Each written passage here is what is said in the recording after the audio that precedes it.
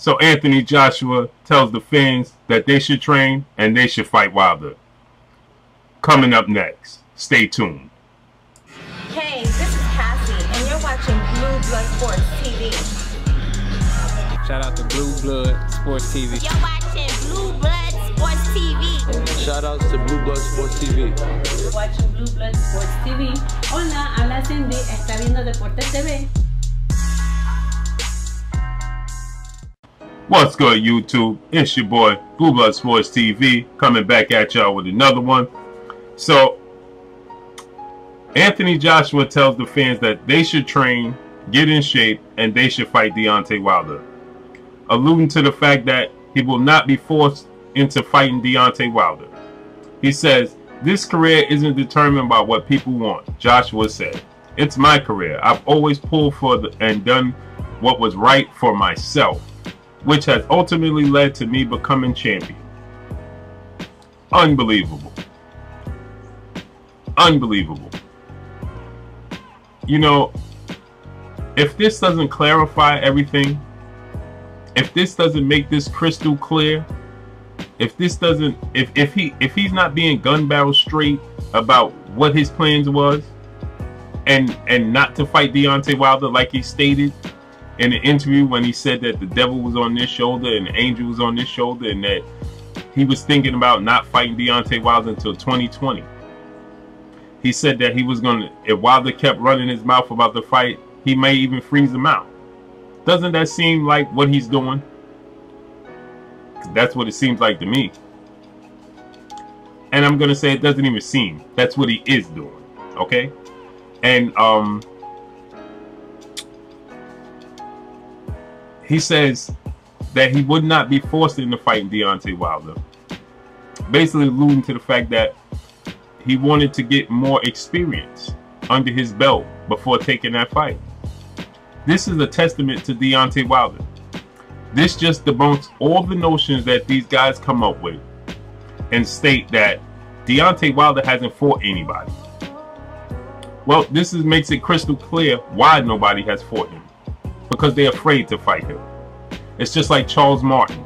He avoided Deontay Wilder to take the fight with Anthony Joshua because he liked his chances with Anthony Joshua better than he did with Deontay Wilder.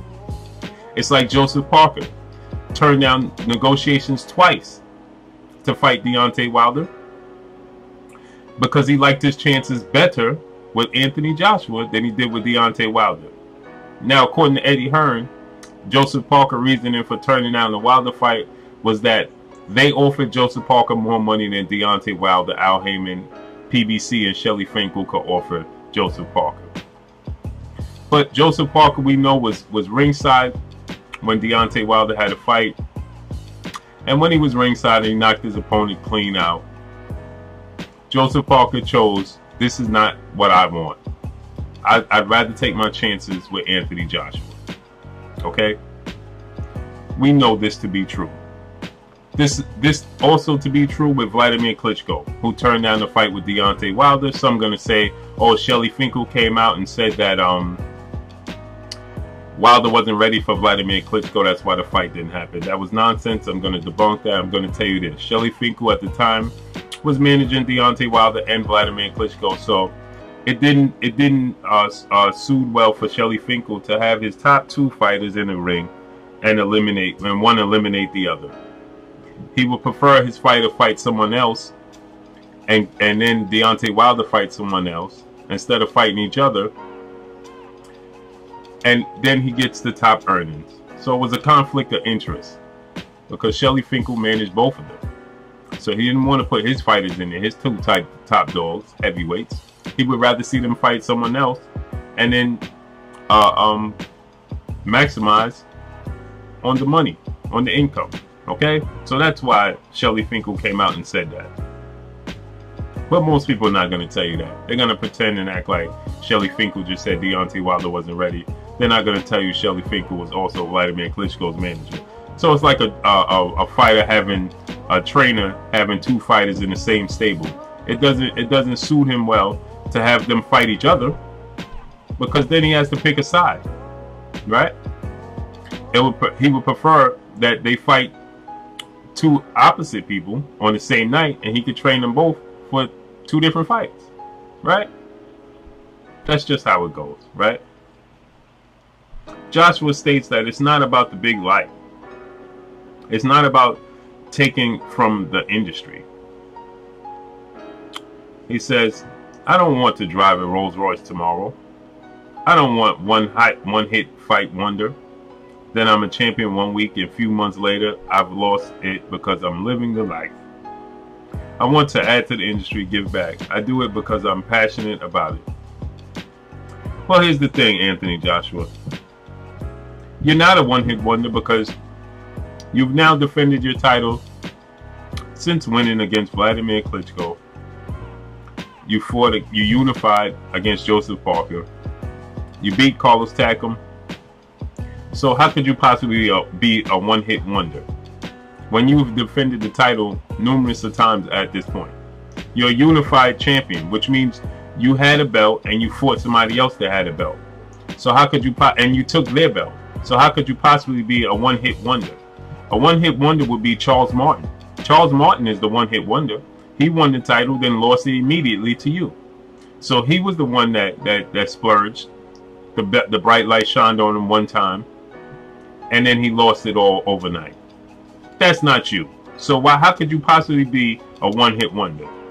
You see, I'm convinced this is why they don't let Anthony Joshua talk in the public, because he just talks himself into a hole. How could he possibly be a one-hit wonder when he's defended his titles numerous of times? And this is his claim to fame by his fans, that he's won multiple titles and he's beat the better opposition. So how could you possibly be a one-hit wonder? Right? He says he wants to add to the industry, meaning that he wants to give back to the sport of boxing. Well, if you want to give back to the sport of boxing, then you should give the fights that the fans want to see, not elude them. The fans and everybody wants to see Deontay Wilder versus Anthony Joshua next. Nobody wants to see Alexander Povetkin versus Anthony Joshua next, except the people that want to defend Anthony Joshua and know that Anthony Joshua and feel like Anthony Joshua is going to lose to Deontay Wilder. Those are the only people that want to see Anthony Joshua fight Alexander Povetkin. True boxing fans want to see Deontay Wilder versus Anthony Joshua. Point blank and period. It's just like the Manny Pacquiao situation with Floyd Mayweather. Nobody wanted to see Manny Pacquiao versus Juan Manuel Marquez a 4th, 5th, 6th time.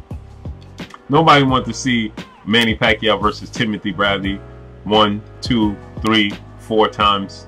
Nobody wanted to see Floyd Mayweather fight Robert Guerrero and then fight the Canelo Alvarez fight people wanted to see. But you know, when he fought the Robert Guerreros of the world, when he fought Victor Ortiz of the world, nobody wanted to see those fights, not over Manny Pacquiao versus Floyd Mayweather. That's just not true. As a true boxing fan, you want to see Manny Pacquiao versus Floyd Mayweather. You didn't want to see Floyd Mayweather versus Victor Ortiz, Floyd Mayweather versus Robert Guerrero, Manny Pacquiao versus Marquez, Manny Pacquiao versus Tim Bradley. Nobody wanted to see that. We want to see Floyd Mayweather versus Manny Pacquiao. Nobody wanted to see Manny Pacquiao versus Chris Algieri. So, you know, Anthony Joshua, man, it's just the more he talks, the more I understand why Eddie Hearn, Matchroom, Barry Hearn keep a muzzle on him. Because the more he talks, the more he digs himself in a hole. It just doesn't make any sense.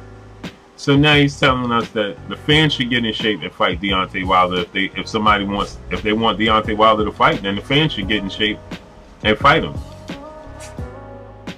Deontay Wilder stated that most definitely he could have gotten an exemption for this fight, Wilder said. That was the least of their worries, right there, because everyone wants it. When everyone wants it, then there's nothing that could stand in the way of the fight of this magnitude. No possible way. And it states, even when he's announcing Povetkin, they're talking about me. Everywhere we go, they're talking about this fight. But Joshua doesn't care what everyone wants. He says he's following protocol. Unbelievable. You see, The more he talks, like I said, the more he digs himself in a hole. That's just the bottom line. That's the bottom line. So that's all I got. You can check this article. They also allude to me in this article. It's on the New York Times. You can check this article out in the New York Times. They also refer to me in the New York Times when I shouted out Wilder. Told AJ that we want to see the fight between himself and Wilder. But that's all I got. Drop a comment in the comment section. Let me know what y'all think. It's your boy Blue Blood Sports TV. Hate, like, comment, and subscribe. If you haven't subscribed, hit the subscribe button, hit the like button, hit the bell icon to get all the new notifications. Follow me on Instagram at Blue Blood Sports TV, all one word. So Anthony Joshua states that let them train to fight. Let them train to be a fighter and fight Deontay Wilder. Joshua told AP. It's easy talking about it. It's another thing doing it. Why would we do that? This is unbelievable. That's all I got, man. Y'all already know what it is. It's your boy Blue. Shouts out to the whole LDBC. Shouts out to New Media. Shouts out to Black Media Row. Y'all already know what it is. It's your boy Blue. Drop that comment in the comment section. Like and share these videos. That's all I got. Let me know what y'all think. Peace. The Blue Blood Sport TV, baby, from the Empress. Much love. Mwah.